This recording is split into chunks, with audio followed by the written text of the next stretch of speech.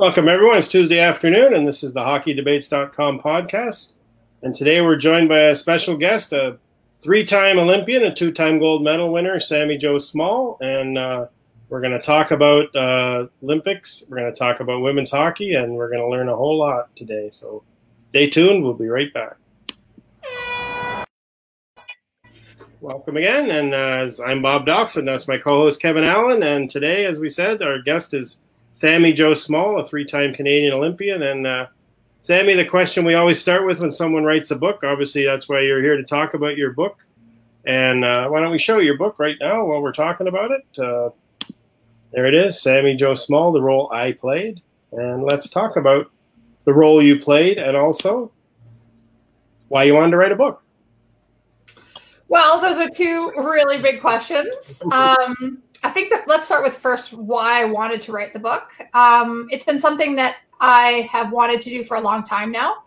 And I started journaling when I was with the national team, keeping logbooks of my training regimens, of games, using it as a tool at the time. But when I retired from the national team, or essentially was cut from the national team, I had all this documentation, I had all this information, and I was starting to work as a full-time speaker. So I'm a professional speaker doing corporate and association events, and a lot of speakers have books. And I thought, you know, I'll just quickly write a book, put it at the back of the room, and sell a couple after events and make a little bit more money.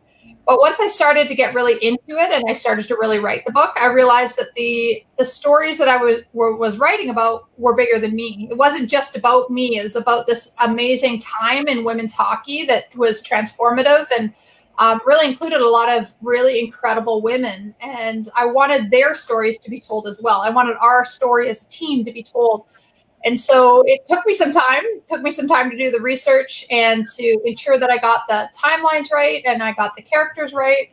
I had a daughter along the way, so parenthood came on, and that's just a whole nother gambit. So once she went to kindergarten, that was really when I pulled it off the shelf and decided that I was going to go to a publisher, and ended up with East Press. And it's been basically about a year since I've been with them and sort of been in their trajectory. And then the pandemic hit, and that was the time for me to publish the book. Sami, when we think about women's hockey now, it seems like it's pretty mature, especially for people who have been around a while. They know that it started. I remember covering the Women's World Championships in Kitchener in the early 1990s. But really, it's still in its infancy. And when I look at it, I think about how far women's hockey has come. Like, I remember what it was like in the early 1990s, and now I look at it now and just the level of sophistication and the competitiveness of it and the talent level. And can you kind of speak to that as someone who was, involved in the first Olympic participation and have seen it grow to where it is today? For sure, you're right. I think that we are at a pivotal time in women's hockey because it really can go in so many different directions. I think to say it's in its infancy, we've gone through a lot of different cycles of infancy. And I grew up at a time in Winnipeg when it was unacceptable for girls to play hockey. There was no girls hockey teams, and what I was doing was different. But I found out later, after going through the historical data, writing this book, that there was periods in time in the last century where women did play a lot of hockey. And I think that is a testament to the society and where it was at various different times, treating women in, different ways through the last century and the opportunities that we had as women. And so what I am incredibly proud of now is in Canadian society that, we're starting to see a difference in opportunities that there once were now available for women in all different aspects. So, I think that young girls can now aspire to do and be anything. Now it just comes down to what we get paid to do those endeavors. But I love that I can walk into a rink now and see little girls with a hockey bag over their shoulder and it just be normalized. And I guess I really felt that at the very first Olympics. I was very lucky to be a part of. And we had a lot of various different people on that team. We had women that had fought for this right to play this game. We had people that had been around for a long time when it wasn't accepted, and it wasn't in the newspapers. It wasn't written about. The people like Francois Louis, like Stacey Wilson, that were true pioneers in the game. And then there's my generation that came behind them that really reaped the rewards of everything that they did. But there was a whole generation before them that never got to play, that, maybe got to play when they were little or played with their brothers a little bit on the rinks in their backyard. But it just is amazing how far it really has come. And I am, while a lot of people will say right now in women's hockey, there's, the question of pay and having a professional league for women. I just love that we're able to even have those conversations, because that would not have been the case even a decade ago, that we would be in a place where we could fight for these rights. It's not simply about playing hockey anymore. It's not about showing people that we have a good product, because people know that. It's now sort of that next steps, and what kind of opportunities do we have for these young girls post-college, because now there's so many opportunities at the collegiate level, at the provincial level, at the national level, and the international level. So it certainly has come a long, long way. And I think the 10 years that I write about in this book is really sort of that pivotal moment where it went from obscurity to part of the national fabric. I remember when I was in college, I coached in the MTHL with the Toronto EastEnders, and at that time, wasn't my age group that she was trying to play in, but that was when Justine Blaney was going to court for the right to be able to play in the MTHL. And, even though I wasn't my team, it still gave me a lot of pride that it was our organization that fought to get her that right. And she ended up playing for our organization. Yeah, that's an amazing story of Justine Blaney and her fight, and how it not only took over boys hockey at the time, but also women's hockey.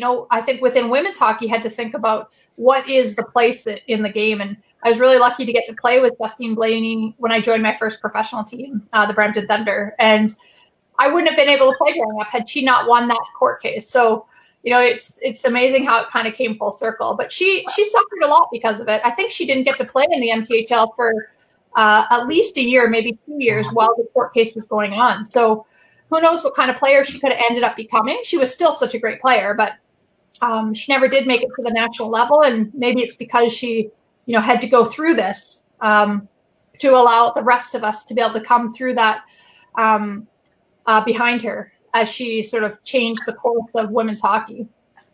And then my time working in Windsor, obviously got to know Megan Agosta quite well. And there was a couple of coaches who she was playing in the boys high school league in Windsor after she'd come back from the 2006 Olympics. And there were a couple of coaches who tried to get her banned from the league. And I said, Megan, look how far you've brought women's rights. It used to be they didn't want you to play because you're a girl. They don't want you to play because you're too good. Yeah.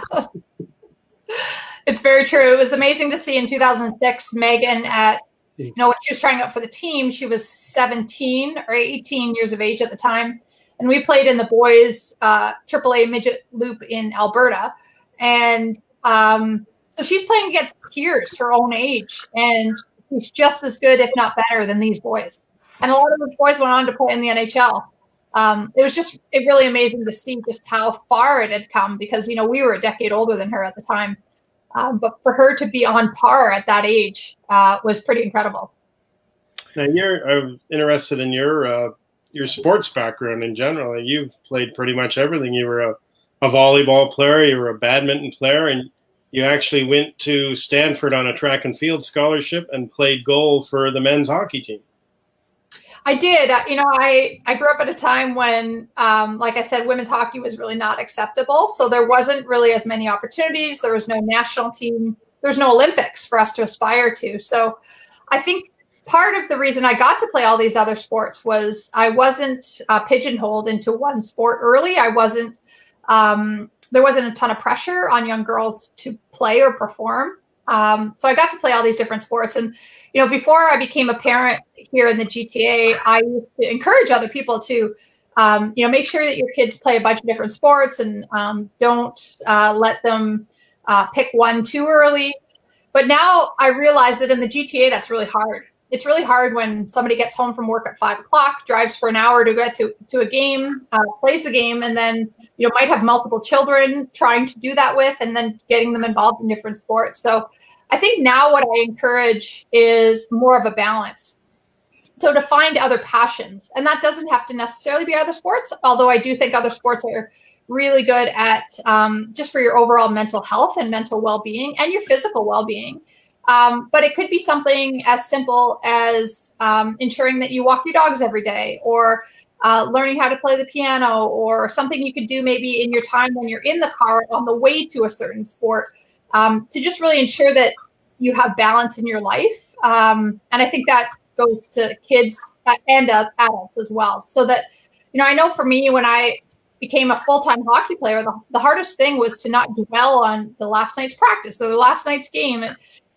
Played so much on my psyche, because I been used to playing all these different sports, going from one to the next. And I think that that's what allowed me to become a better hockey player, was I played all these different roles. In some sports I was horrible and I was the worst, and in others I was really good and excelled. So it made me realize sort of all the different types of individuals it takes to have on a team.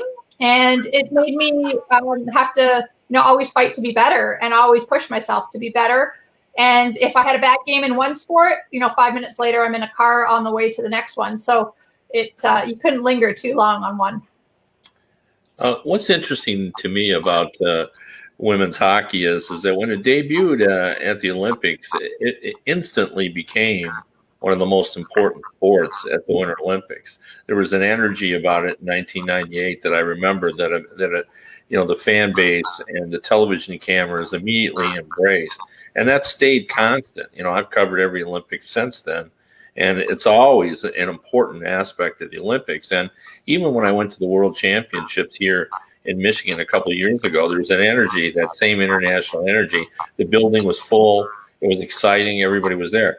But we haven't been able to translate that beyond the international competition. And I'd love to get your thoughts on, what's kind of held it back, or if you even see it as being held back, and what can be done to sort of bring that energy that comes from the international game and have it, in between the Olympians. For sure. I think you're so right, Kevin, that there is an energy around the game, and anybody that's ever watched it or been to a game, I think becomes a fan for life. But sometimes the hardest thing is finding out when that next game is going to be. How do you go and see another game? How do I watch these women play? So I think we've battled with that within the game for a long time, is how do we bring the fan base that we know is there, over 10 million people watched in Canada watched the last game on TV. So we know the fan base is there. We know the product is good. And it's just sort of bringing those two together, which I think at times we struggle with. I think within the game, to me, I think the issue has been the financial backing. And that's at all levels. However, when we started the CWHL in 2007, we started with a budget for the entire league of $360,000. And we operated on that budget for that year and slowly progressed to the last year in the CWHL before its demise of $3.7 million. So with that came bigger crowds, bigger games, more marketing. I was the GM of the Toronto Furies in the very final season, and we averaged over 500 people a game, which might not seem like a lot, but it's a lot better than just the parents and family and friends in the stands. We would play in some big venues where we had some marketing. So we would market 2 or 3 games per year and get 3,000 to 5,000 people. So we played at the ACC, we played at some big venues. So when, there is that ability to put the money behind the product, I know for myself as a GM, and even working on the league initially, I struggled with, do you try to get fans in the seats, or do you try to get sponsorship dollars? Like, how do you bring in your money? Because getting fans in the seats takes a lot of time.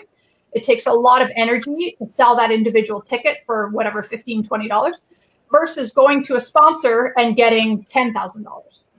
So initially, the way we started the CWHL was with sponsorship money, because we wanted to provide the best playing environment for these girls. We wanted the product to be great. We wanted their ice time, the the accommodations around the actual operations of the game to be as strong as it could before we started to try to look at bums in the seats. So I think that's really the next step in women's hockey, is the bums in the seats, to make it look more like what we see as professional sport. And I think that's possible. So unfortunately, the business or the people that were involved in the CWHL in the end perhaps didn't run it in a way that allowed it to operate for the next season, we'll say, in a very non-political way. So to me, that is not because women's hockey failed. That to me is a business failure.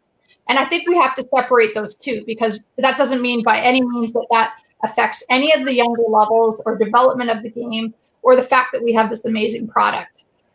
There still exists the NWHL. I think that they're doing a great job in their markets of really pushing the game and showing that people want to see this game. And so now, to me, what the next steps is these, two factions, two sides now that I think really just need to come to the table and figure something out with either the NHL or the next steps. So now for me as a fan, I'm like you guys. I want to support the game. I want to cheer for these girls, and I want somewhere that I can go and do that. I don't care how that happens. I don't care what the ultimate league is that it happens in. I just want to be able. I love watching the game, so I just want to be able to see it. So that's a lot easier said than done in today's environment, because there are, there's sides. There's so many people involved in the game, but there's also so many great people involved in the game that I am excited for where it can go. And I think the next step, whatever the next thing that comes, is going to be really exciting.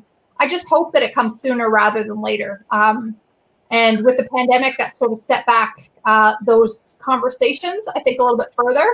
But that's not to say that what is here is not a good product. So the NWHL with its 6 teams is operating. And hopefully they can start playing soon so that we can actually watch some games. And the girls that are in the PWHPA hopefully can set up some showcases to showcase the game to more and bigger audiences. And eventually, at the top of that pinnacle, those two come together and everybody just gets along. Wouldn't that be great? That'd be super.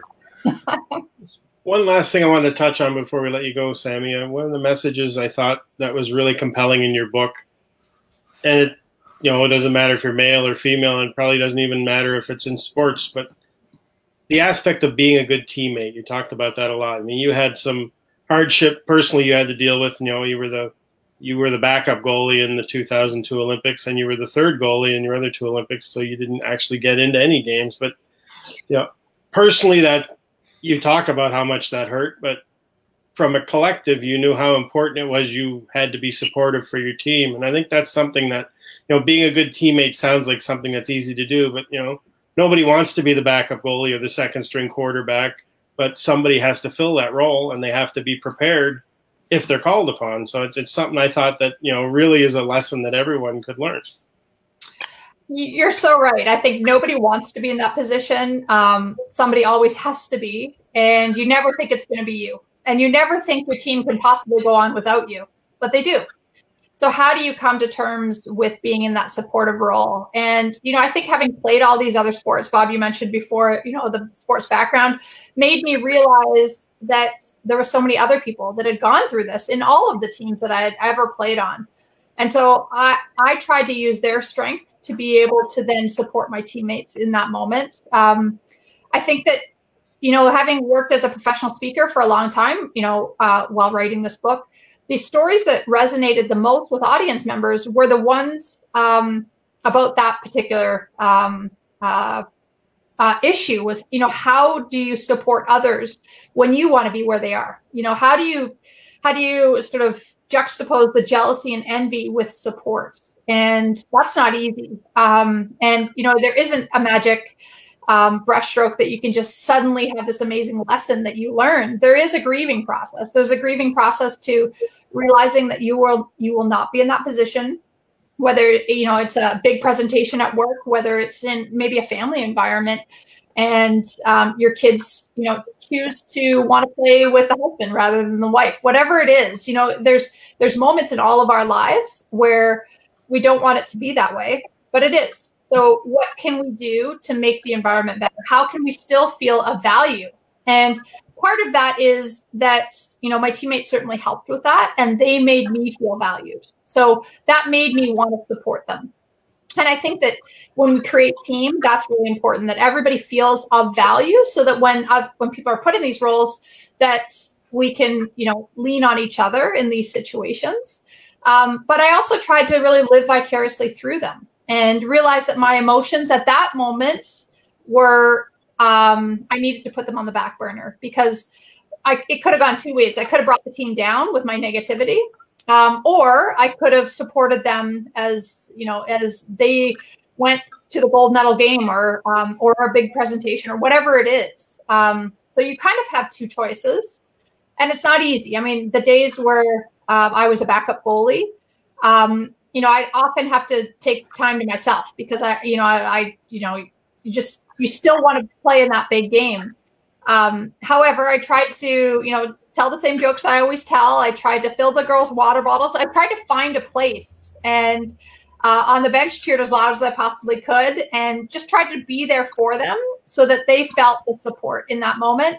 And I didn't sort of derail the team. But, I think we all go through those moments, and I think we are all stronger than we think we are until we get into those moments. And that it's by no means is it something that I just magically was able to do. I think everybody does it on a daily basis, and we don't give ourselves enough credit, and we don't take pride in those moments. So that's what this book really allowed me to realize, was that, I did have a role.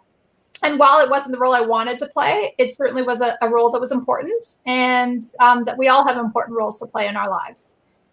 Well, we want to thank you for joining us, Sami Jo. It's been a pleasure to have you on. You're our first, I believe, she's our first Olympic gold medalist we've had on, Kevin. Yes, yeah. Well, I really appreciate it.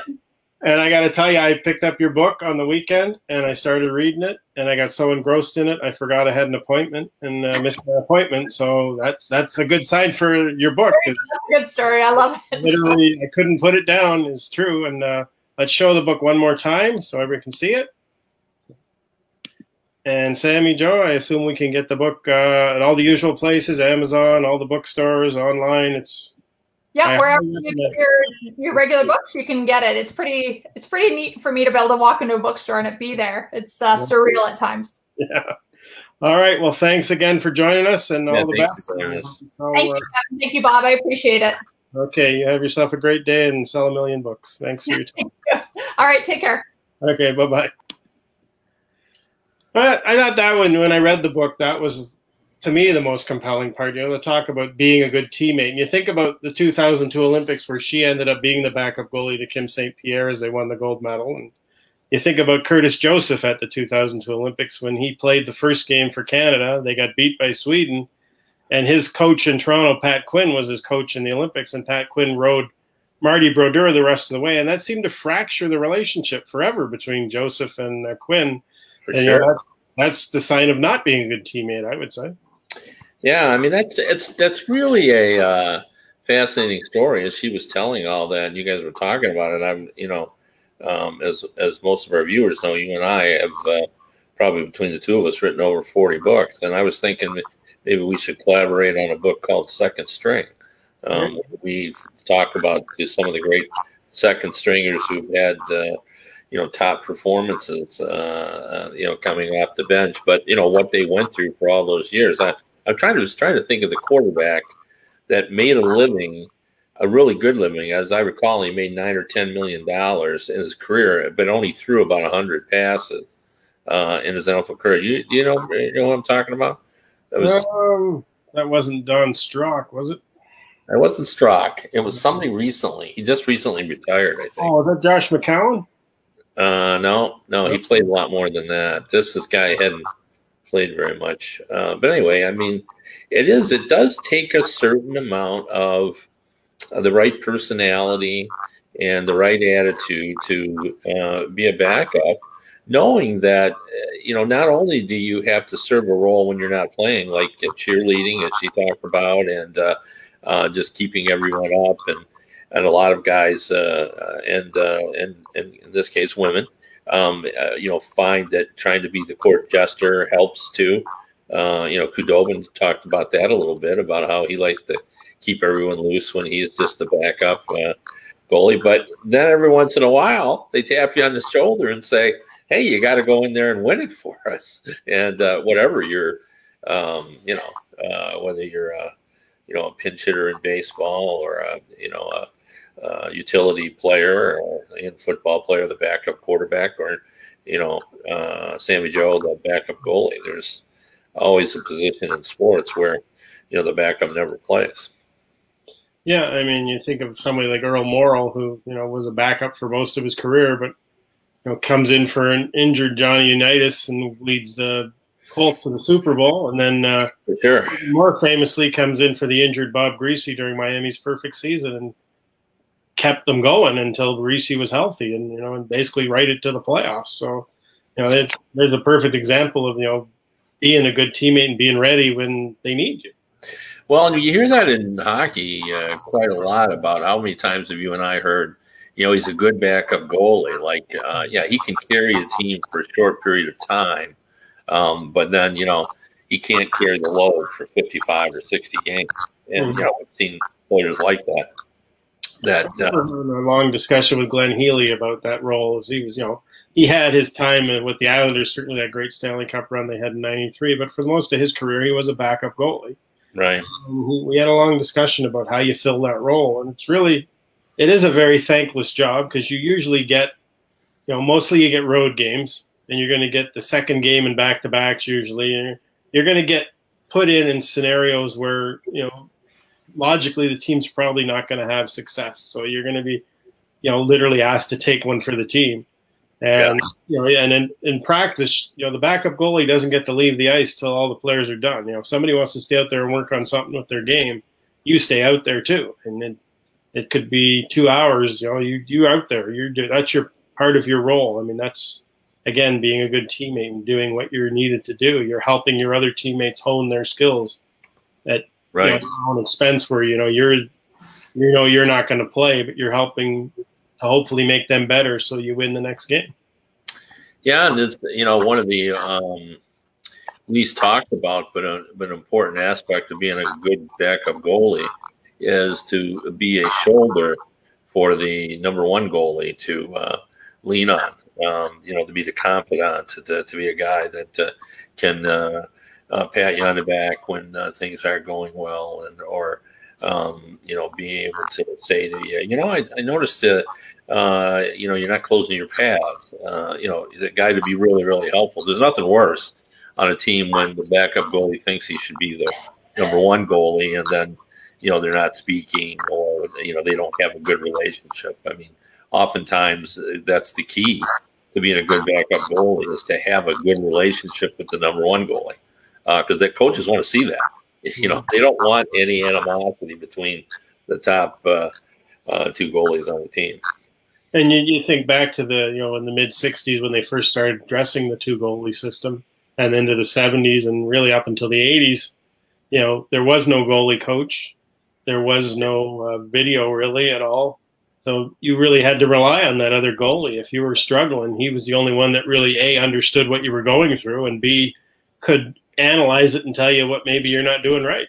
No, that's for sure. And just think how far goalies have come, where it was a reflex position for so many years, and then like everything else, we brought in analysis and we brought in video, and now there's not much reflex goaltending allowed. It's all calculated.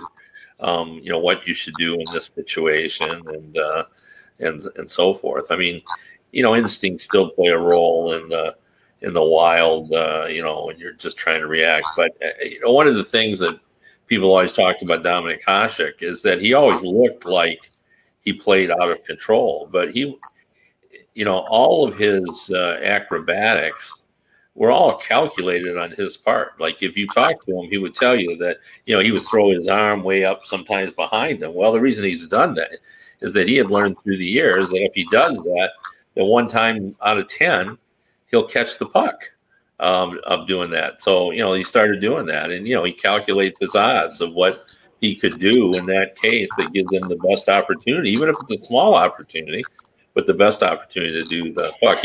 Dominic Hasek did nothing that wasn't calculated, that he hadn't thought about. That, you know, there was a reason why he did those things. He just didn't just do it willy-nilly. He had an idea of what he was doing when he would throw his arm out or do some of the, or, you know, dive back across the net. Some of the things he would do that looked instinctual were far from it. Yeah, and you think about, you know, the famous Mike Bossy line that he said he doesn't see goalie, he sees net. Well, 98% of NHLers and all hockey players, they see goalie, they don't see net. So my fear as a goalie myself was put something out there and most guys are going to hit it. Yeah. Well, you know, it's funny you can bring that up. Mario Lemieux told me one time when he was talking about the difference when the game changed for him is that he said, you know, when you're a sniper, when you're an elite goal scorer, just as you said, you know, the puck comes to you. The game's so fast. Like it's much faster now than it was when Mario was playing. But back then, to those guys, it was incredibly fast. And you're making split-second decisions. And he said, you know, the puck would come to you, and you'd be in a shooting area. And he said you'd look up, and you'd see a little corner of the net, and you'd fire. You know, that's all you need. You need just a little. You need a little sliver. You know, like a mail slot.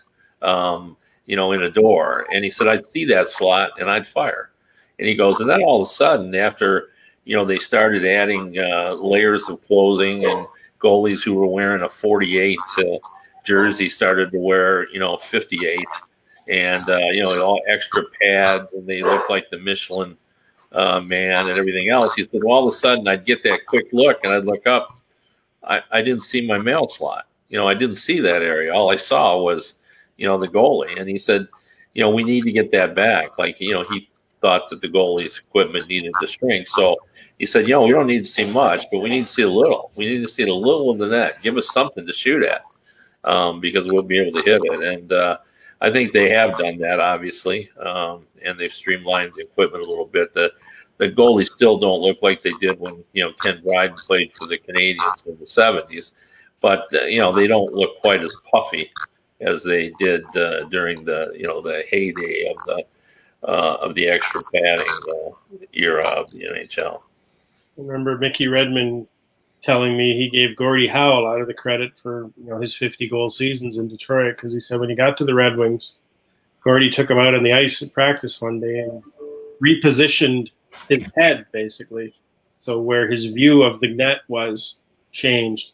And he said he was amazed that just the adjustment of a few inches of where his head was when he was carrying the puck, he could see so much more net than he could in his previous, you know, just coming on the goalie. And he said it was just a subtle little thing, but he said it made a world of difference. And he said that's how brilliant Gordie Howe was. He could see that and show him how to do it. And he went from being a guy who was scoring 20 goals a year to a guy who was scoring 50 goals a year. Yeah, well, you know, Gordie Howe was just, you know, incredible. You know, there's just so many great stories about. I was just retelling someone about that. You know, Gordie would play, you know, 40-plus minutes a game, and when he wanted to rest, he'd go back and play defense. And, you know, that, you know, it was a younger person. I was telling that story too, and they were just flabbergasted by that. That you'd go back and play some defense so you could rest, and then, you know, go back on the forward line. And, you know, the great Bill Gadsby, you know, now if a player plays 27 minutes or something in a game, it's phenomenal. And Bill Gadsby once told me, if I didn't play 40 minutes a game, because they only use 4 defensemen, really, he said, if I didn't play 40 minutes, I didn't think I was doing my job. So it's a different time now. Yeah, and speaking of time, we're out of time. As usual, we've run over our time, but we'll be back with you on Thursday with another great guest and more compelling hockey talk. This has been the HockeyDebates.com podcast. I'm Bob. He's Kevin, and we'll see y'all on Thursday afternoon.